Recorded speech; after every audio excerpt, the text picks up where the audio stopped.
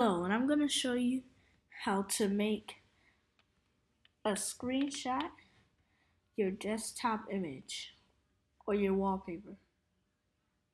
First, click on Safari. I'm going to go to Pagaya Advanti, and then I'm just going to screenshot it.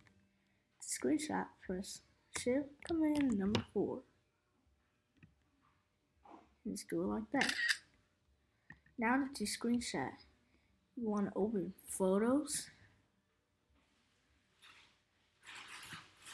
and then just drag it on here. Now it's going to show up this right here. And now you go to System Preferences, go to Desktop and Screensaver, go to Photos, and select the one you want, and boom. Now depending on the picture, it's going to depend on the quality. But there you have it. Now that's how you change your wallpaper on your Mac OS Sierra.